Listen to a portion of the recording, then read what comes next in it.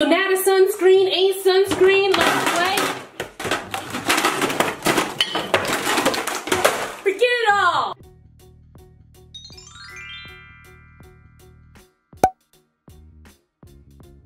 All right, so you guys are always asking me about these sunscreens that are my favorites, which it's not an easy thing. There are so many great sunscreens out there. By the way, the beginning, of course, was a parody. But I figured I would do this like get ready with me, spend the day with me kind of vlog, and then show you a couple that I have in rotation. I'm gonna get right in this corner here with my camera right there. Ignore the mess on the floor there, you know? Sometimes not everything is like, you know, camera ready, whatever. All right, quick stats about me and my skin. I have oily skin. I live in a climate where there are 4 distinct seasons. So what I use in the summertime is gonna be vastly different from what I use in the wintertime. So just keep that in mind. While I don't have a favorite sunscreen, I tend to like things that are lightweight. I don't want anything that feels heavy. Typically a sunscreen that is going to give either a natural matte or a satin matte finish. I don't want anything dewy and I don't want anything super like casket sharp matte, because neither one of those are easy for my oily skin to pull off. All right, so boom, I had to sit down because I'm feeling a little tired here already. But on a day where I'm like, you know what, moisturizer, sunscreen, all in one, boom, bang, boom, I do this one, the Olay Whip SPF 25. It's lightweight. I can wear it most times of the year. In the summertime, it can get a little tricky. If I'm wearing it on its own, I'm probably fine depending on how hot it gets. But I probably wouldn't wear this in the summer with makeup on top because it might be a lot, you know what I'm saying? Olay made a sunscreen that I absolutely adored, but it's discontinued. Pour out a little bit for our homie. Another one I like, the Kroger SPF 40 Invisible Clear Gel. Is it called Invisible Clear? No, it's just called the Invisible Gel. This to me is like a dupe for the Supergroup Unseen. I've done a video on this so you can check it out. This has like that silicone-y kind of like makeup primer type of feel to it.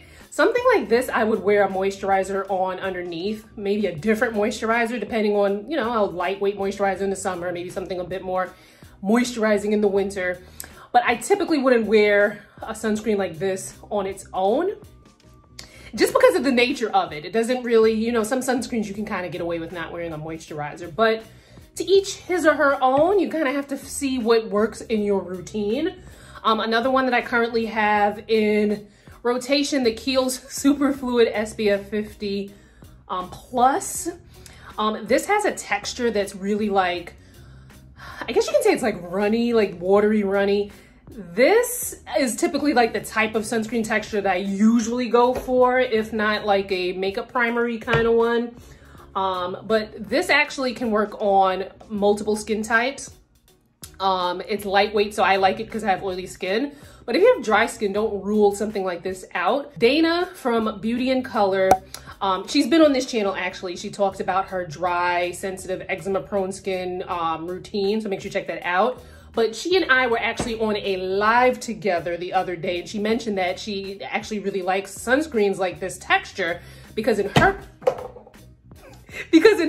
routine, she likes to layer. So she's got her hydration steps, her moisturizer, and then she puts a sunscreen like that on top. Except I'm pretty sure she probably doesn't drop hers on the floor, but. So this one is a newer sunscreen in my rotation. I just did a video on this, so check it out. It's the Kose Suncut UV Perfect Milk SPF 50 Plus with a PA of 4 pluses. If you have oily skin, I think you would really enjoy something like this. Now this I could wear on its own, but if I wanted to, if you know the day called for it or my skin called for it, I could wear a moisturizer on underneath and then put this on top. So very nice. Make sure you check out that video. And then some days it just gets cold out of nowhere. So I might pull something like this out. This is the Biore UV Aqua Rich. There's a video with a full demo and everything up already. So make sure you check that out. I will link it above and below. This one's a little bit, it feels more hydrating. So something like that I could definitely wear on its own without a moisturizer. And speaking of that, this angle is really weird, but let's talk really quickly about this poll, which my assistant put it up, and I did read it over before she put it up, but it wasn't until after it was posted where I realized like, oh, that might be a little bit confusing. So maybe that's where the confusion came in. But I had someone who kept asking me to talk about this in a video. So here I am talking about it in a video because people had different replies to whether they wear a moisturizer that has sunscreen in it, or if they wear a moisturizer and then put a sunscreen and, you know, all that stuff. It's gonna depend, right? And on your lifestyle, your personal preferences, what's the weather doing near you, which other products are you gonna wear makeup on top? Like, there's so many different factors, and neither one is wrong, right? So if you wear a moisturizer like this one that has sunscreen in it, as long as you are getting your 2 to 3 fingerfuls and you're applying that to your face, neck, chest, and ears, you're gonna get the SPF that is advertised on the bottle, right? Now, some people may want a separate moisturizer and then maybe they'll put like something like this on top. That's fine too. Or you may have a sunscreen like this one where you feel like you don't need a moisturizer on underneath. That's also fine. As long as you are wearing your sunscreen and you're wearing a sufficient amount and you're remembering to reapply. Now there's a video that Lab Muffin did that I like to reference when you're trying to figure out how much sunscreen you need. So I'll link that in the description box as well, so you can check that out. But as long as you are wearing your sunscreen in a way that's conducive to your lifestyle, as long as you're not just putting like a little bit of it on the high points of your cheeks as if it was a highlighter like Gwyneth Paltrow did, then you're doing okay. Just don't do what she did. You need to put the sunscreen all over, and you know, there are other things that you want to take into consideration to protect yourself: a hat, some sunglasses, you know, sun protective clothing, all that stuff, staying out of the sun during high points of the day.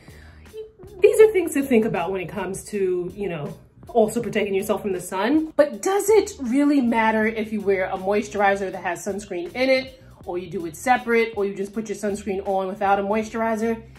It's all going to depend. I didn't look through all the comments on that post, but I didn't see anyone say anything that was like that far out there that it's like, no, don't do that. And if there is a comment that seems like a little bit far out there, then it's because I didn't get a chance to read it or reply to it. Now, when it comes to body sunscreens, I'm even less picky. The only reason why I have these two here, I wouldn't normally buy these, but I bought it for a video because, you know, I want you guys to have options. But when it comes to body sunscreen, I will go for what's on sale, drugstore, or even the Walgreens in-store brand 2 for $5 sunscreen. I'm not picky at all with body sunscreen. I just don't like to spend a ton of money on one because I go through them so quickly. And again, I'm not very picky. So the Walgreens 2 for $5 or CVS brand or Target brand, whatever is on sale, I'll go for that.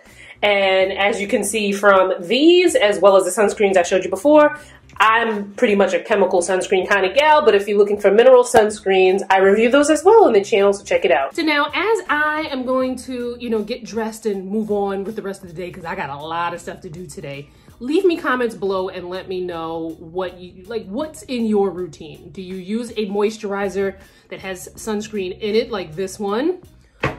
Or do you, I don't have a moisturizer here, but let's pretend this is a moisturizer, but maybe not for the face. But, or do you put your moisturizer and then apply your sunscreen? Or do you just put your sunscreen just straight on your face? What do you do? Listen, I'm not going to play too much of it because I don't want to get demonetized. But that Public Enemy song, 911 is a joke. Rightfully fitting given today, you know? So today and tomorrow are gonna be really crazy. I'm waiting for a package from FedEx with some stuff from ASOS that I'm hoping I can wear for my shoot tomorrow. Anyway, so I'm hoping to be able to get that because I will need that. Hopefully something works that I could wear for my shoot tomorrow. Otherwise, I'm just gonna rewear something I've worn already and people will deal. So of course I had to support my girl Jessie Monroe Nail Care, black owned, vegan nail line. My friend is the owner. This spring collection, I'm so excited about this. Like I don't even know which color I want to pick. Pretty decent day out here. I probably could have used a coat, but that's my bad because I saw 70 degrees. But that's tomorrow's weather.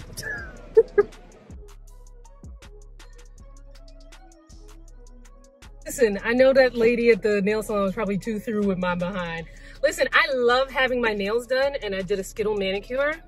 So I used every single color from the Jessie Monroe nail care spring collection. My fingers look a little ashy because she put quick dry on it. But I knew she was too through with my behind because like I'm so fidgety and quick and stuff like that. So I'm over here turning stuff on and whatnot and messing up my nails. And I know she was like, Miss Ma'am, if you don't get up out of here. I like having my nails done. I don't like getting my nails done. No attention span. And then I have 50 million things I could be doing. So if I could have someone come to my house and do it, that would be great because then I can have my Wi-Fi. I can have access to my kitchen to grab a snack if need be. I can get a little cup of water if need be. You know, just that kind of thing. Now, the thing is, I've done gel in the past. And I like the idea of gel that I can just leave without, you know, messing up my nails. But what I don't like about gel is that I gotta come back in that joint like in a week or two to redo the gel or soak them off at home. And that I definitely don't have time for. I like regular nail polish. This is so pretty. Like I love colors like this on darker skin. Like my friend Kalina, her name's not Jessie Monroe. Jessie Monroe's her grandmother. She did her thing with this collection. There's also a nude collection that's out now. So if you're looking for like some really cute nudes that are gonna pop on, either blend in, because sometimes people like that blending in because it kind of gives you like that mannequin hand, or if you want something that like pops, like something that's like maybe like a contrast, check that out. Anyway, I got a notification that my package is out for delivery for FedEx. So I'm trying to get back home, collect that, and then I need to get out and get to Gabby's house so she can do my hair. And then from there, go to the pasta class. And we got Blue Betty back there. Somebody had left a comment that made me be like, oh my God. Like it was on some Final Destination mess. Like, you know, find some other way to secure the shopping cart, which I did. But I had a box back there and the shopping cart couldn't lay down. So I, you know, that's just how it is for now. But I should be fine. But every time I think of that comment, I'm like, oh my God, that shopping cart's it's never done it.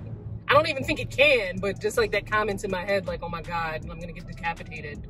Also, I can't take credit for Blue Betty. That was the copyright of Blue Betty goes to Kendra D, who left a comment and said, anytime Blue Betty is back there, I'm about to drop some knowledge.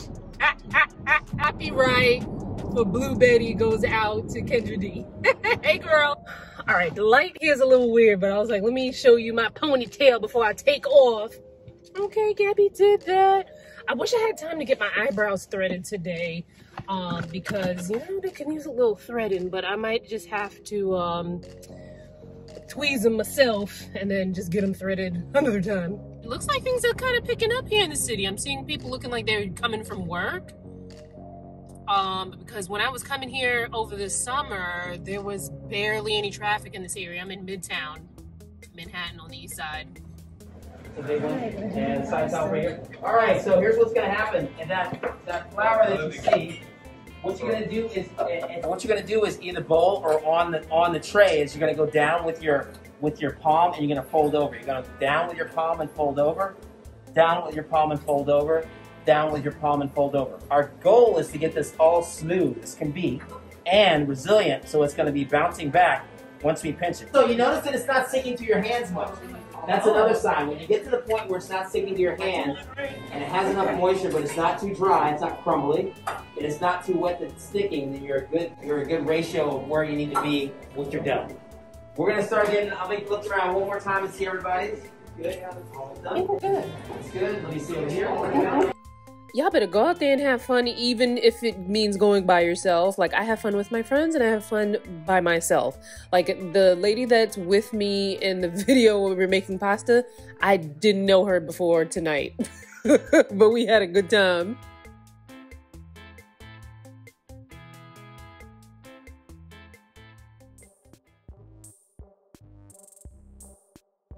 right, y'all, that was fun. The pasta was nice. You know, I wish I could have put my own seasoning in the sauce, but the because of COVID, the chef made the sauce himself. I would have put a little, you know, red pepper flakes up in that joint and, you know, spiced it up, add some, you know, hook it up a little bit. My ASOS package arrived safely. Get over there. All right, y'all, I'm exhausted, but I have plenty of things to do. So I still have to prepare for tomorrow's shoot, pack up all the like props and everything that I need for the shoot. Thankfully, most of the stuff is pretty much all together already. I just gotta pick up my outfits and prepare that. Prepare tomorrow's video, which is actually Wednesday's video when you watch this. The Wednesday just passed video. Gotta, you know, put the keywords, the thumbnail, do all that other stuff. And then I gotta get up at the crack of dawn to go to the gym. So, anyway, I was gonna say goodnight, but see you in my next one. Bye, guys.